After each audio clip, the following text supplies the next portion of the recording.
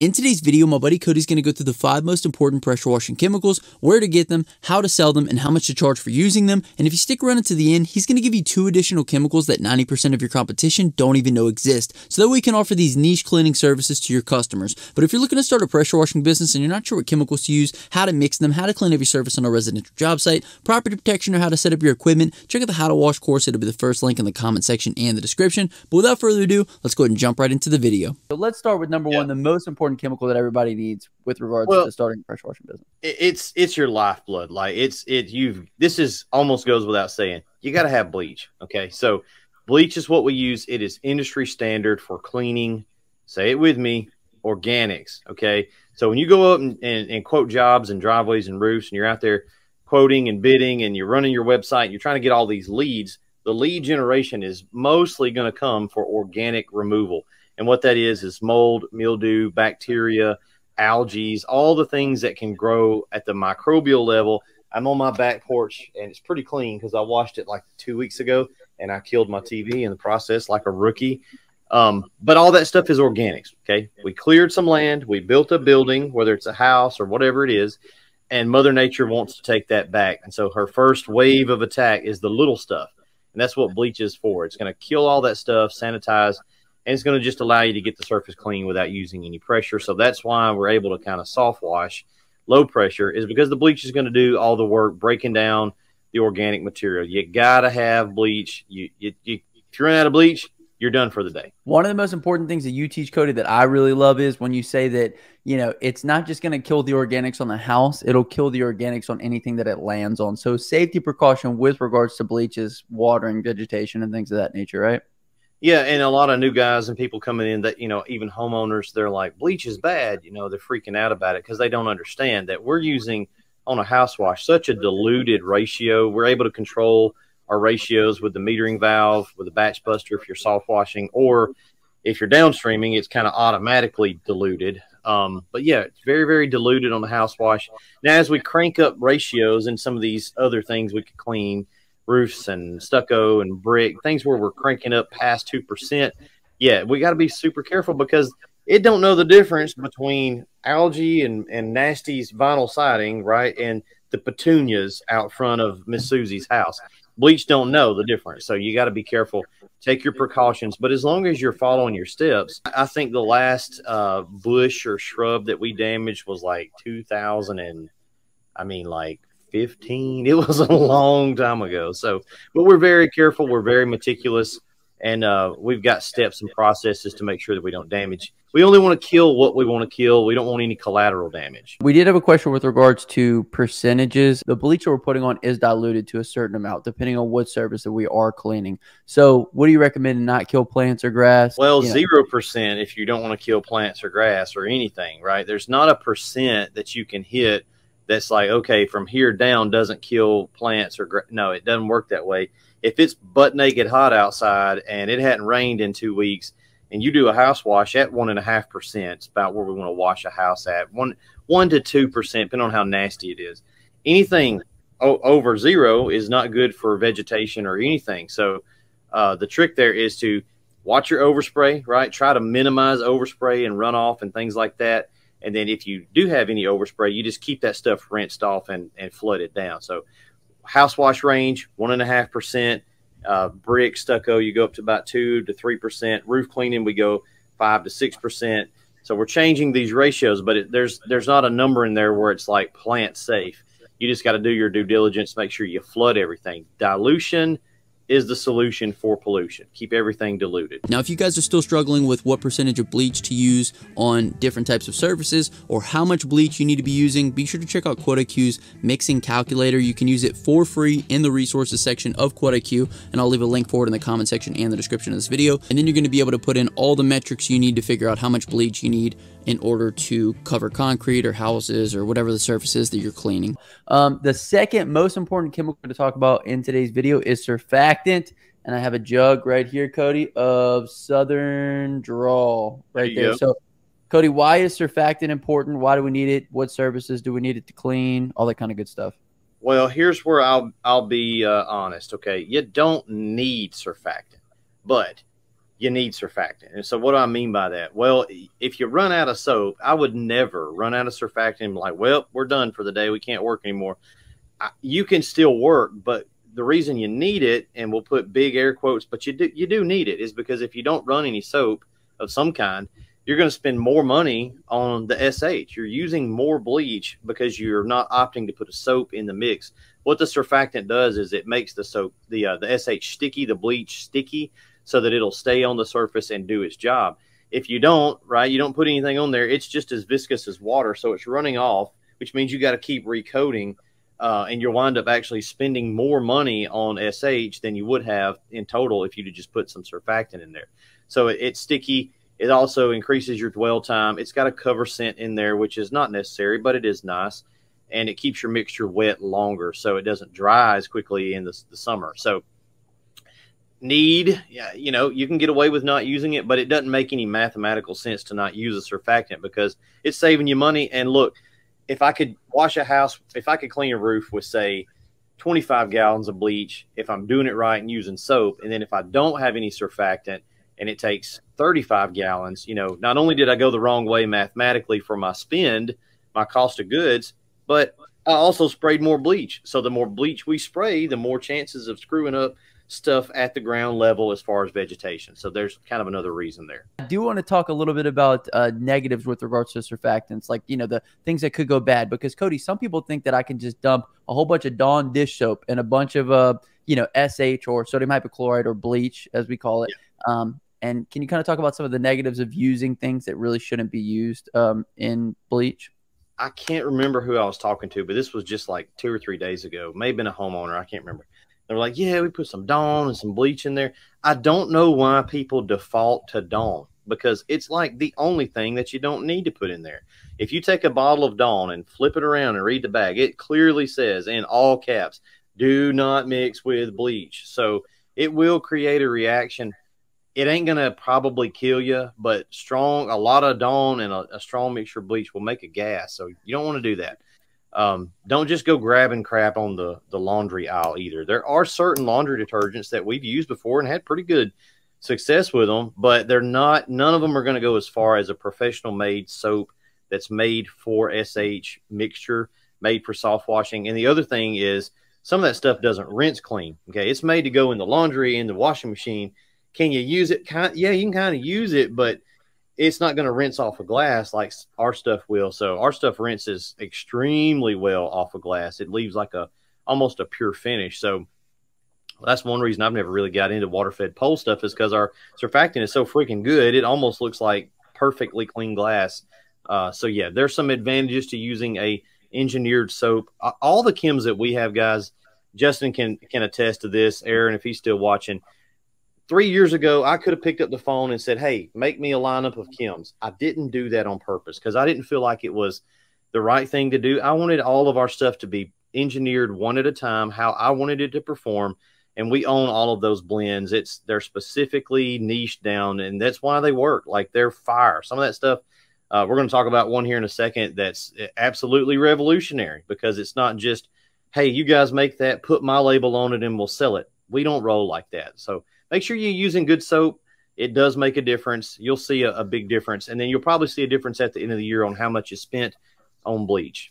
I do want to attest to how high quality this soap is. You might think, oh, it's just a soap, right? That's why people think, oh, I could just throw Dawn in there. I could just throw whatever I got in the house in there.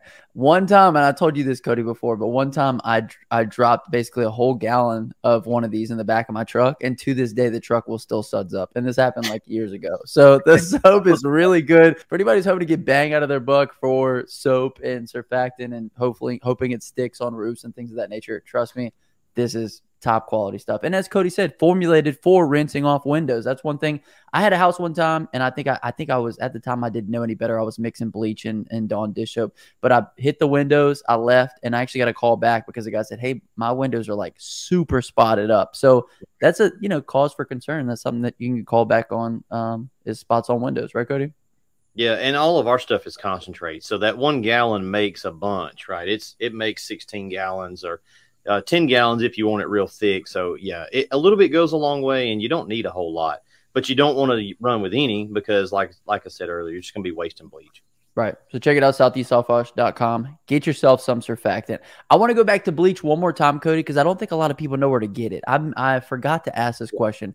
Where can we get bleach if, let's say, that we don't know where our local supplier is, we don't know where anything is? Where should we go? Well, you can go to Home Depot, Lowe's, Walmart, and go to the pool aisle and get 10% sodium hypochlorite liquid in the jug for the pools if you're like in a pinch. Here's what you guys need to do if you're trying to find like a real vendor.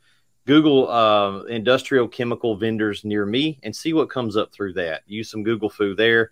If you run into a dead end and you just can't figure it out, Google the company called Univar, UNIVAR. Give them a call and tell them what you're trying to do, your pressure washer, and they're the nation's largest manufacturer of bleach. So they'll be able to kind of tell you who in your region may have some SH. Like we sell it, we pump it for you, which is just much easier. You show up, we fill up your tank, you pay us, you leave. You don't have to fool with the barrels. But worst case scenario, they'll be able to get you somebody, whether it's barrels or a fill up station, in your region. So they've got over 400 tanker trucks in the U.S. that just haul bleach. So there's bleach somewhere. You just kind of got to find it. If you got a local pool supply place, go and ask them, hey, where you guys get your SH, because they're buying it somewhere. Okay, perfect. I just wanted to cover that because sometimes it's not very well known where you can get the best bleach. And we're not talking about Clorox just off the shelf. Clorox and everything at the laundry aisle in the store is going to be 6%, 5 or 6% SH is what's typical. What we're talking about, industry standard, is 12.5% bleach. So it's double the strength of what you can get at the laundry aisle, and it's actually cheaper to buy it that way because it's usually cheaper per gallon and it's twice the strength. So it's actually cheaper. So that's what you want to try to find. If you can only get 10%, that's fine too. 10% is still plenty strong. You'll be able to dilute that down and do everything you want to do with it. Excellent. So far we've covered two different chems. First was bleach. Second was surfactant. Both incredibly important. Now, Hatchie's already on to us. He says, what about gas station parking lot oil stains? Our next chem will actually treat these. So, Cody, what is the third most important chemical that we need to know if we're going to be pressure washing? We were talking about making this video, and it's kind of hard for me to pick a few, but I think degreasing jobs is probably, once you leave the organics realm, right, the next biggest category of money out there for guys that are washing is probably degreasing. Okay, so food grease, gas stations, oil change places. This is the backside of a Burger King here, so I cleaned that, and you can see we sprayed Dynamite degreaser. It's a grainy photo, but it's Dynamite degreaser. We sprayed it, and then we ran over it with a surface cleaner. So all that on the right side there is the original food grease, and I love doing restaurants. That reason, food grease cuts pretty easy anyway, so it's always like a big wow factor. Dynamite's like way overkill for food grease, but I like overkill. It works really, really good. There's another example. I think that's from a Sonic. Yeah, you can see the Sonic there, the little poles up there in the corner. Treated all of it down. Now these are cold water. Like you can get really good results with even a cold water machine and a good concentration of Dynamite degreaser. So dumpster pads, gas station fuel islands, lots of places out there you can get money doing degreasing. And Dynamite degreaser it's one of, if not the best degreaser in the market. So Cody, like you mentioned, wanted to prioritize things that can make guys the most amount of money. Degreaser, obviously a great opportunity to make some money. Could we also use degreaser to remove oil stains from just concrete driveways from residential? Absolutely. Yeah, I'm always looking for those when I'm quoting residential because it's an upsell. And even if they don't go with the upsell, I still want to put it out there, and they got to say no to it, right? Because then they can't try to say, well, you didn't clean my driveway. Yeah, I did, but there's an oil stain. See, I want to have that. The upsell is the caveat. Like if they don't pick it, that's fine, but they don't get it. Hey, you can get a combo meal, or you can just get the sandwich. But if you just order the sandwich, you can't say nothing about no drink and fry when you get up there because you just got the sandwich. So, yeah. I love that covering yourself because early on in my business, and I'm sure you had the same experience, Cody, it was like I didn't really know how to treat oil stains that well. I didn't really know what a rust stain was or how to treat it that well. And so whenever I was like, quoting it, I'd be like, I'll just try to get it up as best as I possibly can because what else do you say when you don't know how to clean it, right? That's right. And look, you can't overpromise on degreasing jobs because concrete's porous. Been sitting on there forever. It's going to always probably have a shadow there, which is one reason commercial degreasing is great because they kind of get that it's they don't care as much because they know that it's just a fact of their business model that grease is going to get on the pad, right? We're just maintaining it, and it's got to look better. It's going to look 1,000 times better, and then in 2 weeks it's going to be dirty again. Residential, you need to really explain, hey, I don't have magic on the truck back here. Like I haven't found any magic yet, but when I do this with this product, it's going to look 1,000,000 times better. So I always try to kind of caveat my way into letting them know that I'm not going to pour you a brand new concrete pad. We're going to do what we can do. It's going to look better. And a lot of the times it actually does look like 100 times. Like you would not know that oil had ever been there, but I've also done some where I was like, you know, it could look a little bit better. You just can't tell. I'll show you guys one here that, you know, there was really nothing that didn't look perfect on this one. That's you got to look real close to find a haze there. So that's what we're shooting for, but you got to have the chems to be able to do that. Reggie Bryce said, Dynamite degreaser is fire. He always under promises and over delivers. I think that's a beautiful way to do business. But with that said, let's get into the number 4 best chemical for pressure washing, Cody. And have you released the product for this one already? I have last week, like Wednesday. Well, it's gonna be a great time for us to talk about it. All right, tell them what it is, Cody.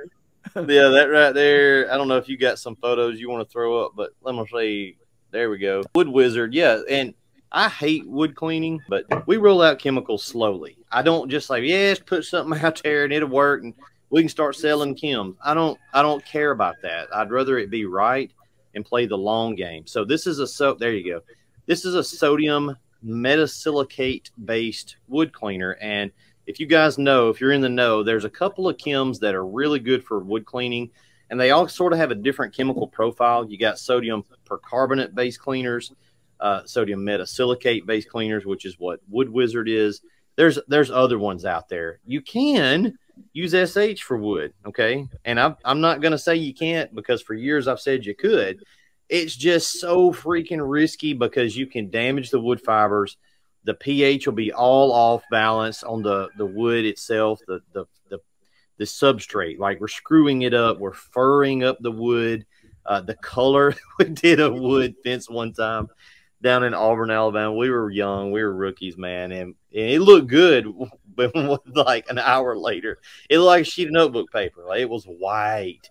So we screwed that fence up because we used too hot of a mix. Bleach is just not good for wood. So we really have never tried to do a ton of fences and decks and stuff because I just hated doing them. But now that we've got something that is quick and easy and you get a really good result out of it, Wood Wizard's pretty fire. So apply it, 20-minute dwell time, 15, 20, 30-minute dwell time, depending on what you want to do. What I would do if it's a big old long fence, I just apply from one end to the other and then go check a few emails and then start back where I started at and rinse with a wand and a white tip. But you don't have to get like right on it. This does most of the work. There's another one. Now, it was still wet. This is a completely different job. That's at another location here in town. Once it dries, that was a good question guys were asking, like, well, what does it look like after it dries? So we went back. So that's after that dried. And that's what you're looking for, is that natural wood color. Okay, that was 48 hours after we did the cleaning. But going from that, you can make anything look really good on wood surfaces while you're there because it's wet and it looks really good. So the big question is, what does it look like 2 days later? And that's what we're shooting for, is that good natural wood color, no busting apart of the fibers and damaging the surface like that. We don't use it really any high pressure, a little bit of pressure, just a good rinse down. Yeah. So this is going to open up the market for a lot of wood cleaning jobs. You want to be able to clean it without having the butthole pucker factor of using SH, especially on somebody's cedar shake house. So spray it down, let it dwell, rinse it off, and it's pretty amazing. That sodium metasilicate, guys have been using that for a couple of years. It's kind of like the most popular wood option, and we wanted a liquid version of that, so you don't have to worry about mixing it in powders and doing all that crap. You just get it, it's ready to use. The next chemical that we're going to talk about was a recent release, and it's been, making a lot of headlines, Cody. And this is a great upsell, and we've talked about, I think we made one video on this, but tell them what number 5 is. All right, number 5, Prue Wild. It's basically magic. Like, it's pretty close. So oxidation cleaning. And look, with some of these, we're getting into restoration jobs, but they're perfect add-ons for pressure washing. So this is a green metal roof. and it was that one there. It's supposed to be green, what you see, and it had oxidized so much it looked tan. We sprayed that on. We let it dwell. We literally just rinsed it off with like garden hose pressure. Wild. Go back to that other vinyl one if you can. Yeah, I did that yesterday. So that video is on my channel. We're going to be going back to do the whole house, but I did me a little section yesterday. I wanted to get a good clip. Sprayed it on and rinsed it off with a 12 volt. Okay, I didn't even use a freaking pressure washer. So I was there doing the job. I was there like 10 minutes. I sat there another 30 minutes letting it dry so I could get that after photo. But man, oxidation removal has never been this easy. It's actually never been really even possible at this level. This is Hardy Plank siding, cheaper grade of paint that oxidized. We sprayed it on and we freaking rinsed it off, and that's what you get. So this is pretty wild. We've got a lot of guys that love Oxnox because it's so impressive to be able to go out and restore somebody's paint. You know, they're ready to spend $5,000, $6,000, $7,000 on a repaint, and we go out there and for $2,200, we're deoxidizing it. It ain't no work. We're just spraying it down, rinsing it off, and the homeowner's getting 90–95% of what they got out of a paint job, what they would have gotten out of a paint job, and we're there for a morning, and so we're able to charge a quarter to a third, or 40% of what they were ready to pay. So from the homeowner's perspective, it's a huge savings. For us, it's a big profit margin. So we love Oxnox. It's pretty new, pretty revolutionary. There's nothing really like that out there. So very cool. Kind of another thing that we talked about when we made that oxidation video, Cody, was pricing. So, Joshua said, how much percentage do you upcharge for restoring oxidation? I believe you mentioned like it was the cost of their next best alternative, right? And you want to talk a little bit about that? Yeah, so like we've had customers that, I got a guy, I ain't gonna try to dig through my phone, but he did a $4,100 metal roof, oxidized, used Oxnox. I think he said he used about 1.5 cases of Oxnox, so about 6 gallons total, which made a whole bunch. It's a concentrate. Sprayed it down, rinsed it off, and it was a $4,200 check. And he had a lift rental in there as well, so probably $400 for the lift rental. So he cleaned up, easily. He was way over $3,500 a profit, and he did it in a half a day, like a 4-hour work time. So you got to think, like, if I can charge them X, but their next best alternative is to literally re-roof the house, well, that's a huge savings for them. We had a guy in the chemical group the other day, and I kind of had to, gracefully coach him because he was complaining about buying a gallon of Oxnox, and come to find out he'd only quoted the homeowner like $300. I'm like, dude, oxidation starts with a comma in it. Like that's a specialty service that you don't need to be going out there doing oxidation jobs for less than $700–800 if you're in the middle of nowhere. If you're in a real place, it needs to be $1,000 or over. It could be the sky's really the limit with some of this stuff, because if it's a $50,000 re-roof and you can deoxidize it for, $10,000, well, crap. I mean, who wouldn't do that? So understand your market, understand your abilities, and don't shoot yourself in the foot. I guarantee you're not complaining about the cost of a couple of gallons of Oxnox if you're making, $2,800 that morning. So make sure you're charging accordingly. And if you guys want to get 4 out of the 5 chemicals that we talked about in today's video, check out southeastsoftwash.com. Right, Cody? That's right. Hey, we got everything you need over there. We've got some other ones we didn't talk about here, but gutter cleaning stuff. We've got red clay stuff. We've got another really cool. Yeah, he's got the whole wall back there, dudes. This one is cool. Here's an example. This is a customer's photo. He used Mud Mayday here. This was in the inner circle a couple days ago. I just screenshotted it. Mud Mayday and cleaned up that driveway. Looks freaking amazing. Look at that. $2,000 job. Okay, so he probably used, less than a case for sure of Mud Mayday, and dude made $2,000. Like, what you gonna say to that? It's hard to beat, man. It's really fun too. This is a new one as well, the wood cleaning Kim, and this one is monumental. So for all of your stone surfaces, monuments, tombstones, government buildings, this is a spray and walk away deal. We just sprayed the baby Jesus down and left, and it cleaned it up. Looks amazing 10 days later. So very cool. That's a new product for us as well. So we've got a complete lineup. Whatever you need, we probably have it.